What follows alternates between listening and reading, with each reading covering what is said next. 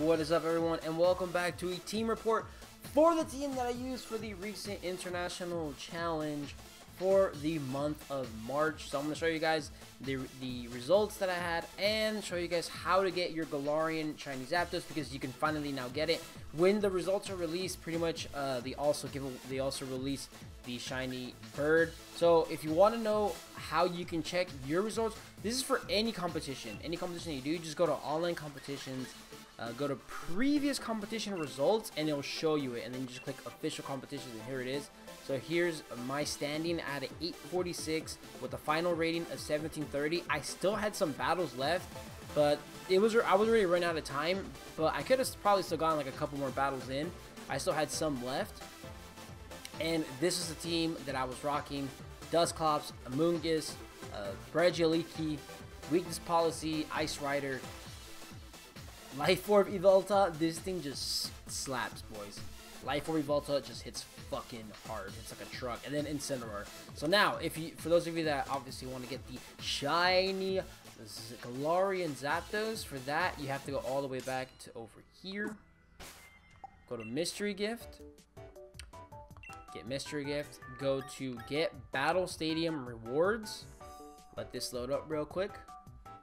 And there it is. Oh, I have some other stuff too. Let me just get this real quick. Also, you also have to make sure you get all of your rewards that you have, because when another competition pops up, I don't think you can sign up. that's kind of weird that you can't sign up until you retrieve all your rewards that you have in there. That's kind of weird. Almost there, boys. You're almost there. Alright, come on. This animation takes forever. And there it is. Shiny Zapdos. Just click on it.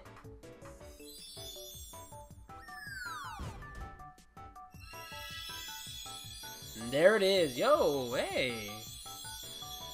Shiny Galarian Zapdos actually looks pretty fucking clean. Not bad. Alright, now let's take a look at the EVs, the spreads that I have for my team, boys. Alright, boys, so here is the team that I use. So here is the Dusclops, Frisk, Eviolite. Pretty much, you know, you guys have probably already seen this a ton of times. So Trick Room, Helping Hand is just insane. It comes in handy a lot. There were times where I kind of felt like Will-O-Wisp would have been really good as well, but Helping Hand. So Trick Room, Helping Hand, Shadow Sneak in order to activate our Weakness Policy, because Weakness Policy is such a good item in Dynamax format. Nightshade, and for my EV spread, Max HP, Defense, and then Special Defense with the Calm Nature, because the biggest thing I hate, that I pretty much worried about the most, was like leading off Dusclops. Like, let's say leading up Dusclops and Amoonguss, and they just lead up with that Kyogre. So I wanted to make sure that I'm able to take a Water Spout in rain from a Kyogre.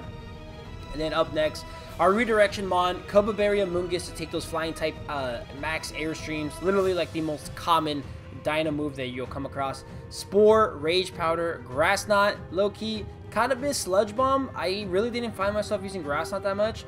But Grass Knot for those Kyogres. Protect, and then for the spreads, we had a Sassy Nature again for that special defense boost, max HP, 84 defense, and 172 in special defense. Incineroar, pretty much, I've been using this Incineroar on a lot of my teams. Fiji Berry, Intimidate, obviously Intimidate, Fake Out, Third Blitz, Parting Shot, Snarl, max HP, 100 defense, and 156 special defense. So just pure bulky, no attack investment. Incineroar is just meant to be there to support with Intimidate, with Fake Out, and with Parting Shot / Snarl. And then the heavy hitter, Calyrex, Ice Rider, Weakness Policy, Glacial Lance, Stomping Tantrum, because unfortunately, I would recommend going with high horsepower, boys. I don't have high horsepower in the game, so I had to go with Stomping Tantrum. Trick Room, Protect, max HP, max attack, usually, and a Brave Nature, of course, with 0 IVs and speed. We're making this dude really slow, trying to make sure we take advantage of that Trick Room.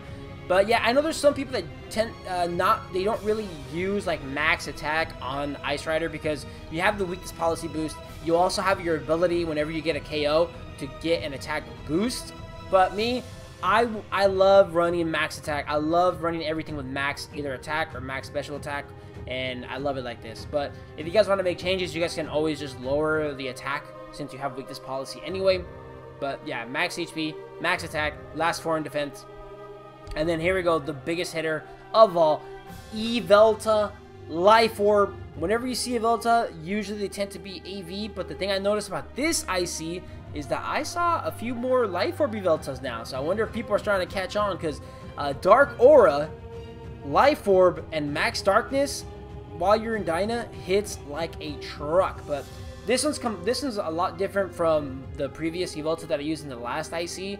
This one has way more speed investment because you want to outspeed Zacians after 1 Airstream. The EVs that I had on my last Yveltal were not enough. Most Zacians were outspeeding me in that IC. So now I added 220 in speed, and I was pretty much outspeeding every single Zacian I came across. 36 in HP, and then max special attack with a modest nature. Because again, you are trying to maximize the amount of damage you are putting out with Yveltal.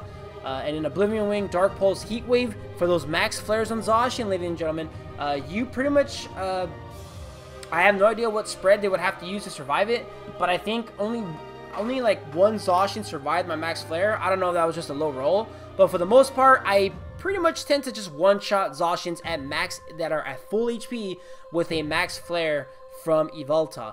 And then last, we have Regieleki here, just pretty basic. Timid, max speed, Focus Sash, Electro Web, Rising Voltage, Hyper Beam, and Protect. It's just meant for speed control, so the Electro Web can help out. You can even lead off Yveltal, Regieleki, get the Electro Web off to slow down their Zacian and just fucking nuke the thing with the max flare. Rising Voltage. The reason why I have Rising Voltage on Regieleki, even though I have no way of setting up terrain other than Dynamax and Regieleki, the only reason why I have Rising Voltage is for if I ever found myself Dynamaxing Regieleki, your Dyna move, remember, your Dyna move is base 140. I don't know why people tend to think that it's a wasted move putting it on Regieleki. Like, why do you have Rising Voltage when there's like, you don't have any other way to set up terrain other than Dynamaxing Eleki? I don't care for the double damage with Rising Voltage when electric terrain is up on the field. I don't care for that. I want my Dyna move to be base 140, because with Rising Voltage, your Dyna move is base 140 compared to using like Thunderbolt, which is a higher base power than Rising Voltage. Is base 90, I believe, but your max move, I think, is only base 130. With Rising Voltage, you're base 140. So that's the only reason why I'm running Rising Voltage. So if you do Dynamax Regieleki, I mean, you could also just set up terrain like that anyway. You're putting out base 140 damage, and you're setting up terrain so you can get Rising Voltage off later after your Dyna is over. Hyper Beam, again, max strike, another good way to get some speed drops. Protect, and then the spread, max everything, max special attack, max speed, and then 4 in HP. So this is the team that I used in this IC. So far, these last two ICs I used Yveltal, and the teams did really well. I think I did a little bit better in the last IC. I think I finished with 1740s or something like that. I'm not sure. This one we finished with the 1730, so a little bit under than the previous IC, but still the team did really, really well. And I don't know. If I can't figure out another team to use, I think I'll either use this Yveltal team again for the next IC for the Galarian Moltres, or I'll just use the previous one. But anyway, boys, hope you guys enjoyed. Thanks again for watching, and I'll see you guys again next time.